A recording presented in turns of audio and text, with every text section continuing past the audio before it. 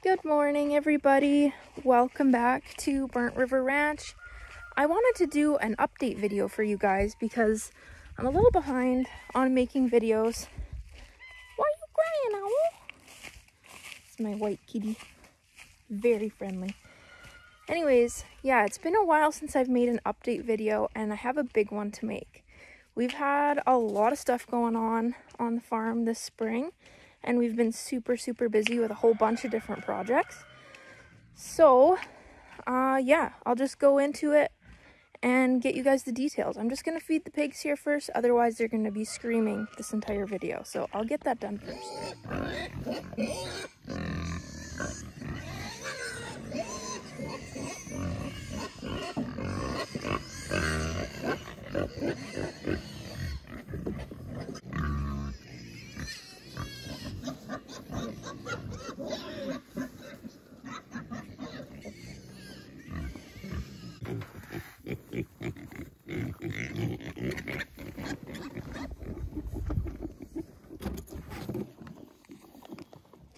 Alright, those guys are fed. Now I'm just gonna go feed my Jersey cow her grain this morning, and then I will show you guys around and tell you what we've been up to.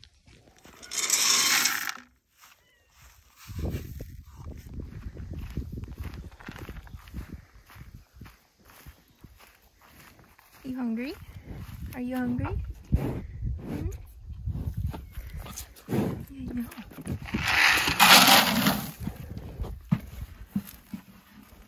There we go. You need some help?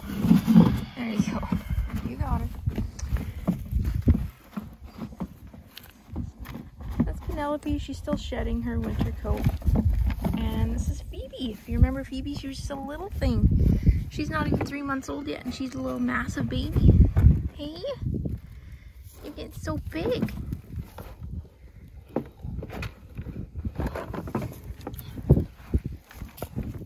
Aren't ya? Hey? You growing good on Mama's milk?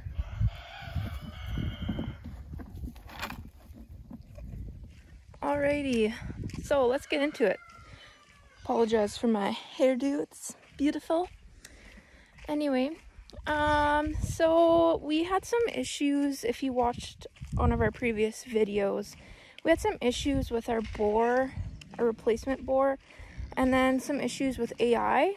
Unfortunately, all of those issues were not able to be resolved, so we ended up purchasing a new boar, a mature boar that's ready for breeding. So I'll show you guys him.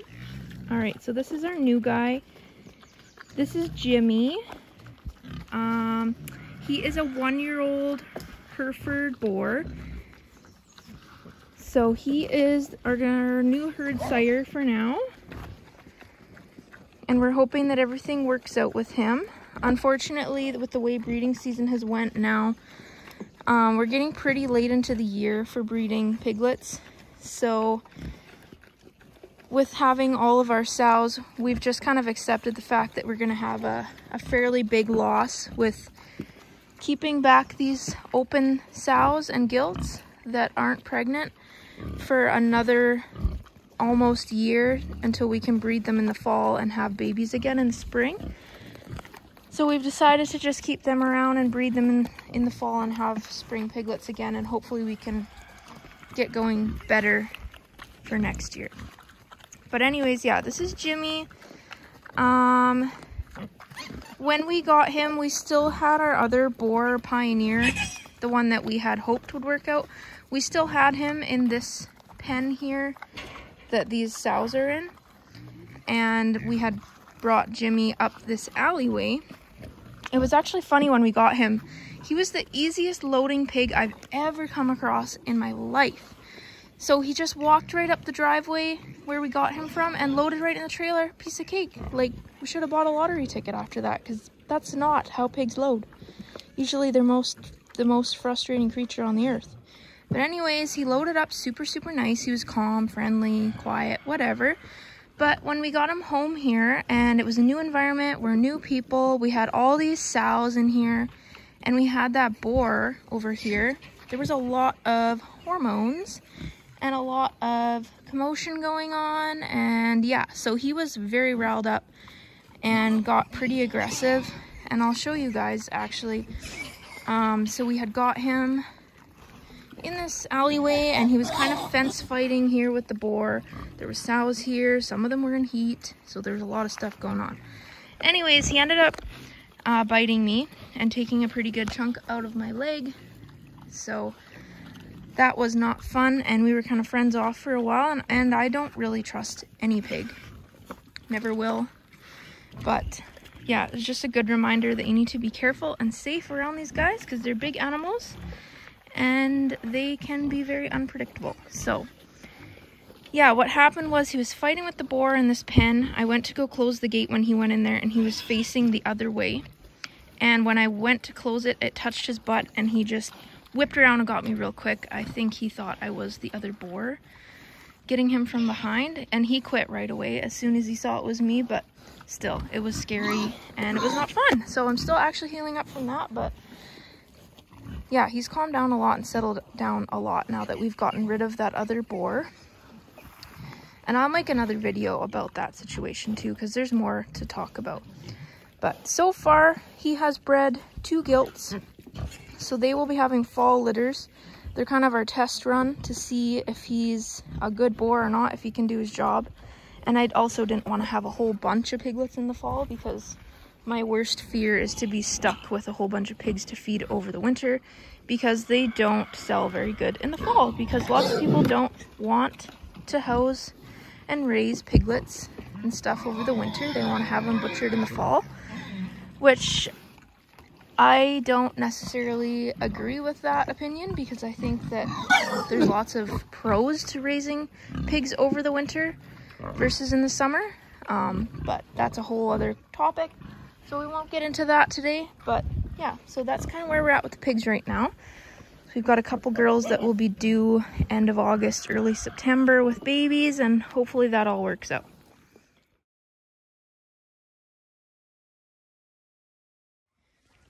And if you saw in that last clip, I have one Hereford sow that's kind of missing some hair.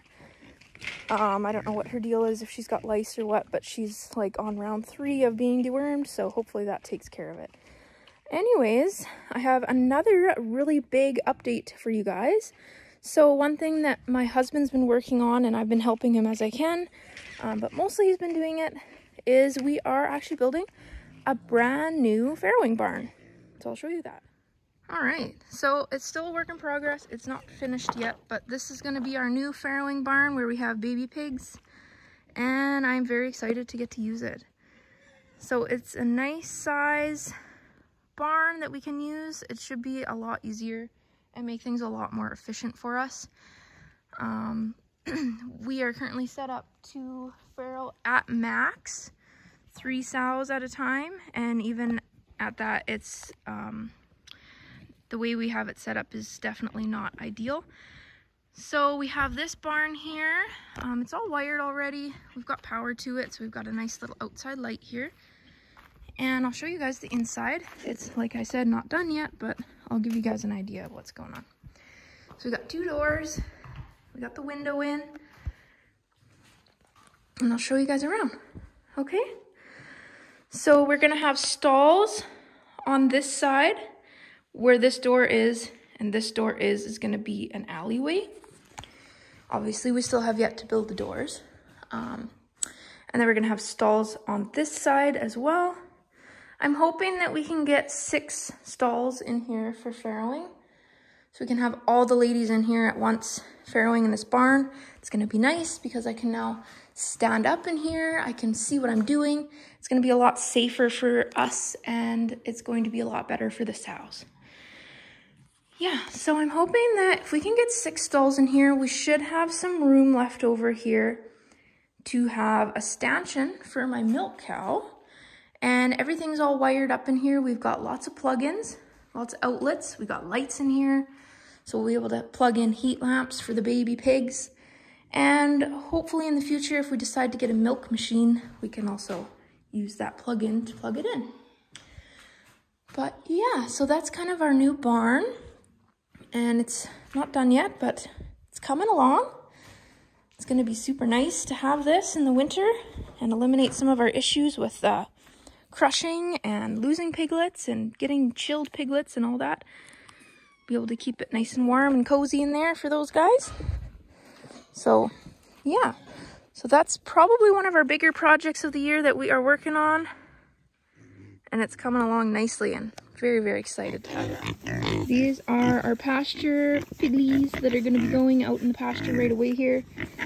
I had a training pen set up in here for them, and I had one outside as well, and then I had built a little one over there, but I quickly reminded myself why I hate that stupid polywire stuff, because it does not stay hot if it touches anything.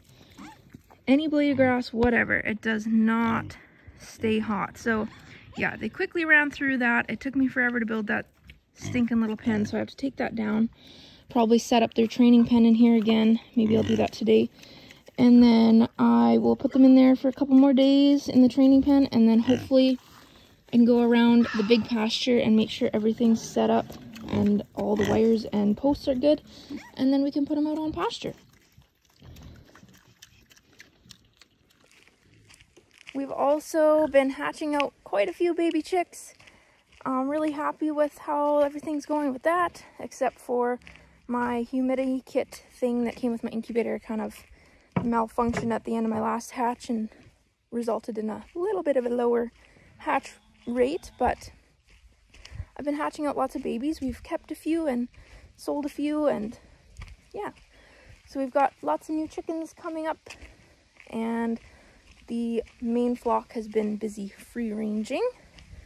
So that's exciting. I'll go show you guys the chicks, I guess. Maybe you want to see baby chicks. Who wouldn't, right? All right. So these are kind of our youngest ones so far. They just got taken off the heat and put in the main pen with the other teenagers. And then we've got some really cool looking chickens coming up in this batch. I see a few roosters, so we'll figure out what we're gonna do with those guys. But yeah, these are our teenagers, our little juveniles, and they're pretty cool. So they're doing really well. We haven't lost any of those. Got some funky, cool colors in there. So these guys should all be like olive eggers, Easter eggers, lay green eggs, brown eggs, stuff like that. If you're not familiar with where we live in northern Alberta. We live about an hour north of Grand Prairie, Alberta. And the wildfire situation around us has been pretty terrible. I actually went down with my mom and my daughter. We went down to Hannah, which is kind of by Calgary, Drumheller area, somewhere around there. Anyways, we went and visited my auntie's ranch down there. She's got a great big farm, lots of cows, and lots of land. Anyways, it was kind of horrendous coming back from that trip because of the wildfire situation. A lot of the roads were closed and our phones were just emergency alert constantly. So we had to make a lot of detours and different routes to get home, and that was terrible. Meanwhile, the entire time my husband was fighting a pretty decent sized fire by us. So I was kind of in a rush to get back home, you know, just in case we had to evacuate, God forbid. So that was not fun. But so far we are safe. And we don't have any fires close to us threatening us currently. There's one about an hour north of us that's really big, and if it continues to get bigger, then I would imagine my husband's department will be called in for mutual aid, but so far they're trying to limit having to do that just in case our department needs to be used in our area. So yeah, on that note, pray for rain, please. We need rain. It is so dry here. This is like year 3 of drought, but this year we've gotten pretty much next to nothing in regards to rain. No precipitation here at all. It's been so dry, and it's like a tinderbox. It doesn't take much to light it up. So yeah, pray for rain and pray for the firefighters and all the farmers and everybody that's helping put out these fires around our province. It's been just awful. All right, next thing on our list of projects that we've currently done is we've got our garden tilled up thanks to one of our awesome neighbors, and we got it all planted yesterday. My husband, of course, helped me, and he had to do it on night shift, which I always feel bad for him that he has to do that because he doesn't get enough sleep. But we got the garden pretty much in. I just got a couple more rows of carrots that I need to plant. And this is our main garden spot. It's fairly large. Yeah, and I'm gonna put this year, I'm gonna put some stuff for the peas to climb on. So I will try to remember what we planted here. This row, this long row is peas. This half a row is peas. This half a row is peas. Carrots over there, and then 3 rows of beans over there. I believe we have some lettuce, different lettuces here, some spinach, and what else do we have here? We got potatoes back there, and we planted some corn over there that I started in the house. I don't know if you can, probably can't see that in that little corner there, and some dill and some sunflowers in the back there. Yeah, we got a few things going on here, and then we have another garden spot that I'm going to plant as well. So that's going to be, that's mostly for my perennials, but I have an open spot that I'm going to put my zucchinis and pumpkins and cauliflower in. But yeah, it's always a big project because our garden spot is not small. It's pretty large. Yeah. Hi. You're such a big suck. You. This is Owl. We have his brother Hoot. Hoot and Owl. We got them from college that teaches animal health tech program. So they were their lab rat cats. They got to be poked and prodded, and all the students practice doing their stuff, procedures on them. So they're actually very, very friendly, and they're not very good outside cats because they don't think they do any hunting, and they're very spoiled. At the end of last month, we also took all of our horses to the vet. They got their teeth floated. The mares got their wolf teeth pulled out a little later than they should have been pulled out, but they're out. They all got their vaccinations. They've all been dewormed.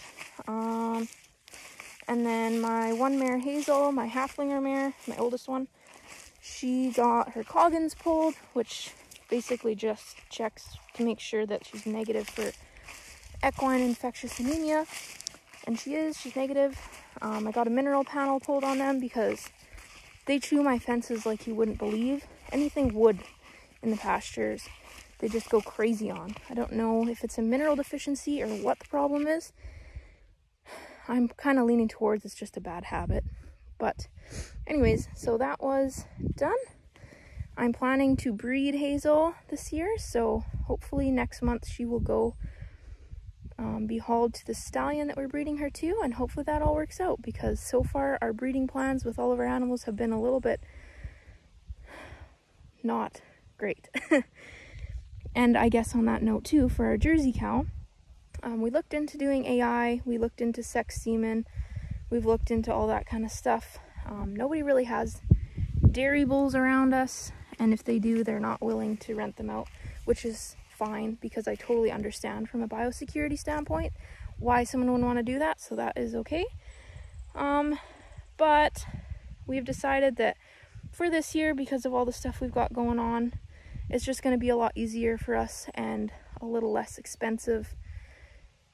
So we've decided to just breed her to the neighbor's bull. So hopefully we will be sending her off later next month as well to get bred, and we're going to breed her to a speckle park. So yeah, hopefully that all works out. And last but not least, I wanted to show you guys our dugout. I know in the States they call them like a pond or something, but where we live, it's called a dugout. So we're very happy that we have this dugout this year, because it's been a long time coming. Our neighbor came and dug it for us last fall. It's a fair size. I don't remember exactly what it is. I think it's like an 80 by 60 or 80 by 40 or something like that. I don't know. But it holds a lot of water. It's very, very deep. And we're excited because we weren't sure if it was going to hold water. And so far it looks like it is. And we were lucky enough that it filled up from the spring runoff.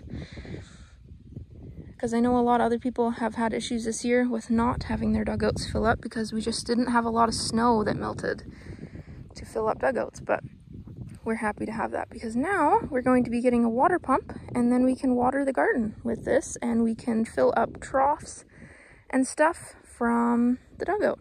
We don't have to haul water, because hauling water is a super, super big inconvenience, and watering the garden, especially in a drought year, takes a lot of water.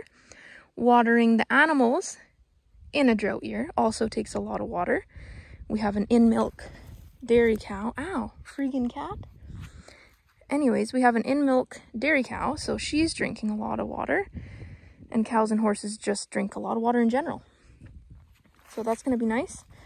We have this massive, massive pile of dirt that we have to figure out what we're doing with. I think part of it is mostly clay. So I think part of it is going to be used for the foundation for our shop in the future. I don't think we're building a shop this year. Maybe next year, we'll see. So that we got to do that. And then another project that we're going to do, we have not started on yet, but we are going to be doing this year, is we are going to be running water lines throughout the entire property and putting hydrants in different places, and hopefully some automatic waters in the pasture. So that's going to be awesome. And we'll definitely make our systems way more efficient and way less labor intensive, because we are still hauling water either from the hose in the summertime or directly from the house in the winter. So it's not been ideal. Yeah, so that is the update of what's been going on at Burnt River Ranch. Thank you guys for watching, and take care. I will keep you guys updated with our next video.